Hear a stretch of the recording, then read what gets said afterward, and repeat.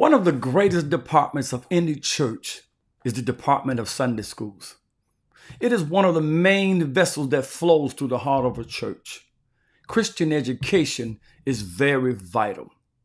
I have a challenge to every teacher of Sunday school, to every superintendent, and even every student of the Sunday school. Here's my challenge. Number one, there are 168 hours in a week.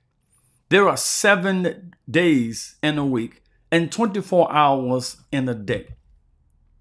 My question to you, number one, is how much effort, how often, how much time do you use in preparing your lesson prior to Saturday or Sunday? Before you reach your classroom, how much have you invested not only in the lesson, but in the student and in yourself? Because when you invest in the lesson, you're actually investing in the student. Because what you teach is what they live. Because what you teach is what they receive. What they receive is how they live based on what you teach. Here's my challenge.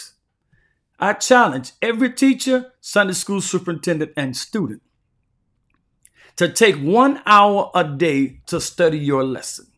1 hour beginning Sunday evening, Monday, Tuesday, Wednesday, Thursday, Friday, Saturday, and Sunday morning.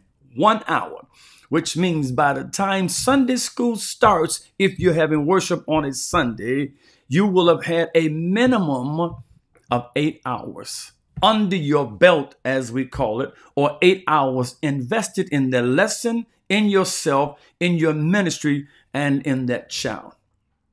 I'm reminded of the president and superintendent of the Sunday School of the Church of God in Christ, Dr. Mark Ellis, who says, this is the year of the teacher. This is the year of the classroom. My brothers and sisters, we need to make sure that this is the year of the classroom and the teacher. I need you to understand something else. According to Ephesians, the 4th chapter, verses 10, 11, and 12, that teaching is an extension of the ministry of Christ.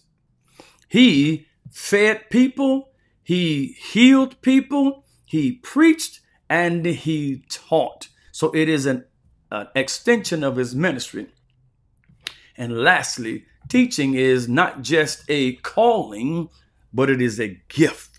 He gave gifts among men, of which teaching was one.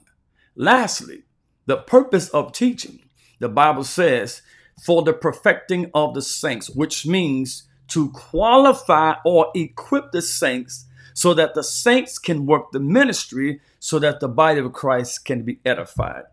If you're willing to take that challenge, drop me a comment below and say, I take the challenge.